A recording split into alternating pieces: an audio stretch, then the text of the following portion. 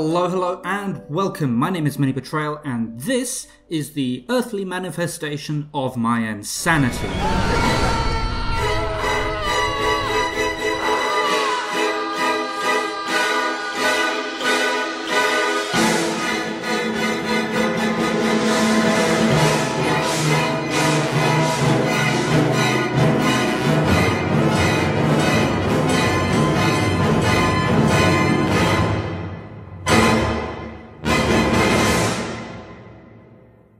Yes, this is a single train network that is, I don't want to say it is the biggest that has ever been built, but it probably is. Running through some quick stats, so we can check this by putting some things into console. We have a total of 6,172 train stops. There they are, that's what it looks like when you zoom in close enough to see them. We also have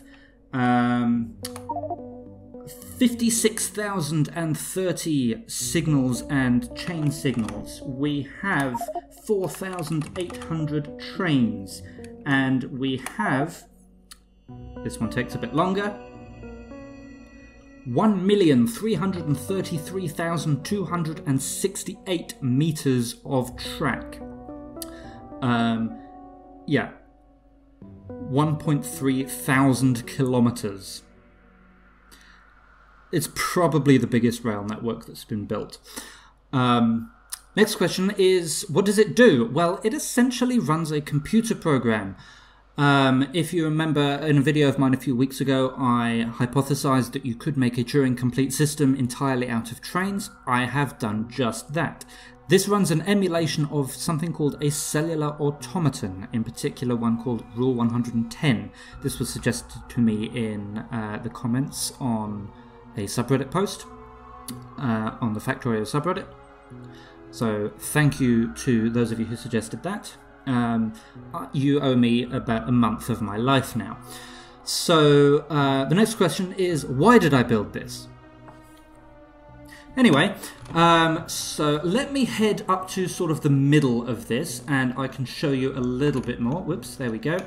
Right, so I'm not going to explain in this video what really Rule 110 is, or how it works, or even how, you know, this monstrosity works, except that this is a system where you can essentially make a computer program by putting trains in specific places, letting the thing run, and then reading the results afterwards.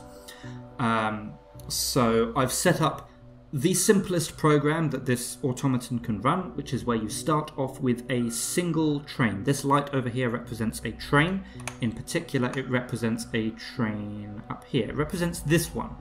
If you follow the circuit network, they're hiding behind there, the train's in the way. There is a rail signal, which is currently red, which is sending its signal into this network, which makes its way all the way back over here and into that particular light. So, yeah, all of the logic, every single decision, every single bit of logic that this thing does is all done by trains. The only circuit network components are entirely for use in this display, because either I can't or I just don't want to figure out how to make a display out of trains for this kind of thing. So yeah, what it should do, it should start off with this one train. It will iterate through these lines coming down, and by the time it gets to the end, this display here should look like this little display down here, which is our end result. Or it's our expected result. Obviously this one is twice as big, so each single light down here is 2 by 2 up there. So yeah, there's a couple of stages we have to do to get this thing running. So what I'll do, if I go up to a bit over here, the reason this is called Rule 110 is because of what I'm about to do. So if I turn the number 110 into binary, we get 0110 1110. So first I have to plug that in up here. So we've got 0 110 1110. Then I have to set my initial condition trains, which I've already done up there. Then I just have to set everything going. And from here, there's 2 stages. First, all of these trains up here will sort of filter through into the network. Some of the trains just go around in loops or back and forth. They're already in place. This is like my source of electricity if this were a real computer. So firstly, all of that will filter through. Once that is done, this train will take off, and that will actually kickstart the actual computations. When this train does take off, this timer will start, and this will give us an idea of how long this is actually going to take.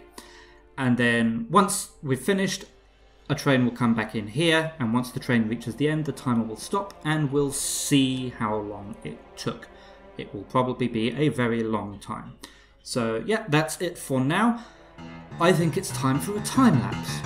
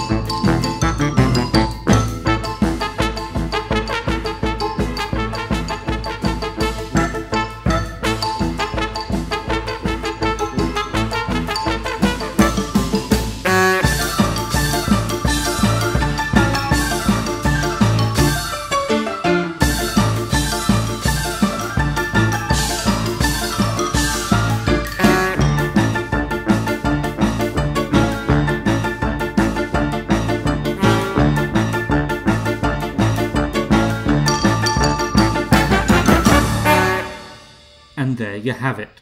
25 days. 2 hours, 31 minutes, 30 seconds, and 9 updates. Yes, that is in days.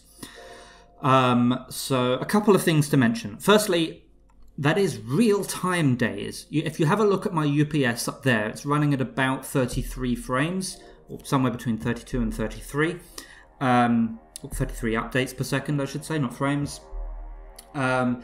This clock takes that into account. If I look in this combinator up here, that's what that 33 means. 33 UPS means, on average, this runs at 33. So, you know, this is 25 actual real-world days of runtime.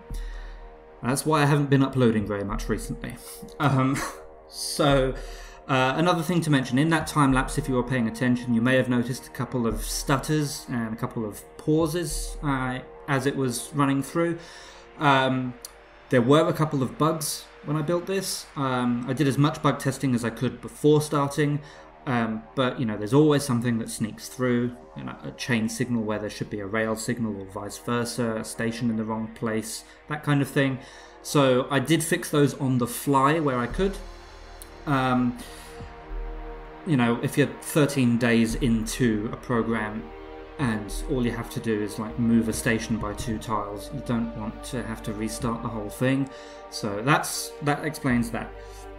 Now, in the next couple of days, I don't yet know how long it's going to take me to make it, but in the next couple of days I will upload an explanation video.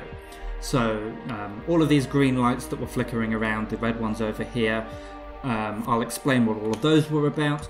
I will go through this monstrosity in a bit more detail, so you can see, you know, what is actually going on behind the scenes, because I can't really make a 25-day recording and upload that to YouTube. And in that video as well, I will also post a link to my blueprint book, which I use to make much of this, as well as, if I can find a decent place to host it, a map download link, so you can, you know, run it yourself if you want, if you're insane. But the important thing is that it worked. We have our expected result here. You can see that each group of 4 lights there match one from here, which means that this is indeed a Turing complete computing system. So if you had enough time and you built one of these things that was big enough and let your computer run for a couple of years, you might actually be able to do something useful. But essentially it's just a proof of concept. I'm gonna hopefully never do anything like this ever